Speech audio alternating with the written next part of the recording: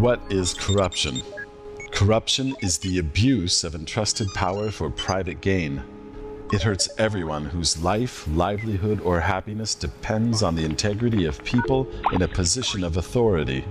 Sometimes its devastating impact is more visible. A father without shoes because he has to pay to get his child into a free school. A small shop owner weekly bribing the local inspector and cutting his modest earnings. Other times, corruption's impact is less visible. The corporation securing a contract through big-hearted kickbacks to corrupt government officials. The lower safety standards buildings, passed thanks to under-the-counter bribes, collapsing in an earthquake. To strengthen the fight against corruption, in 2003, countries in the United Nations concluded a convention against corruption. The UNCAC is the first global anti-corruption treaty and takes a comprehensive approach to tackling corruption worldwide.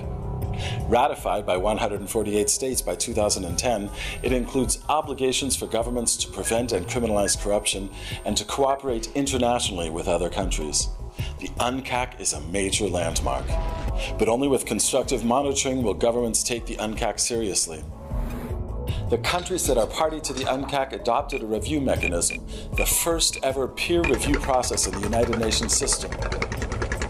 The mechanism has 3 bodies which support the review process. All the states that are party to the UNCAC must be reviewed by peer review teams made up of experts from 2 reviewing countries. The review will X-ray domestic bribery, foreign bribery, embezzlement, money laundering, liability of companies, whistleblower protection, mutual legal assistance, and more.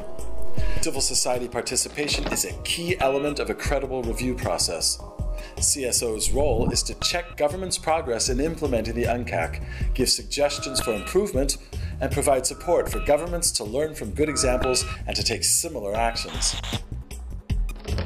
Only in this way can information be passed, in this way can information be shared by all, and only in this way can society at large determine how the country is faring in its fight against corruption and which are the areas that require additional attention.